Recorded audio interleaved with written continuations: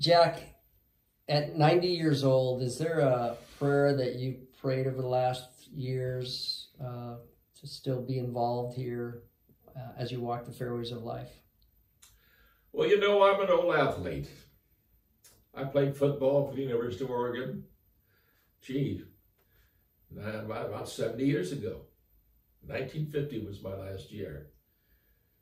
And as I go through the life now, and I'm in 90, and my prayer has been, oh Lord, don't put me on the bench.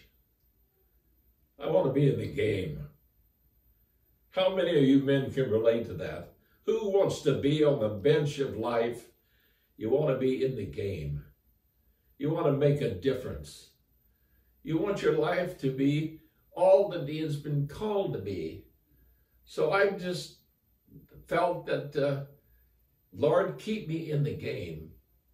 And He's chosen to do so. That's why I'm excited about creating new books.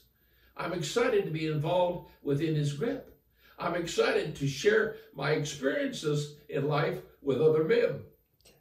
And it's because of that I want to encourage each and every one of you, stay in the game of life.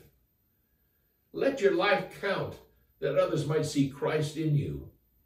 Because that is what God has called each and every one of us to do.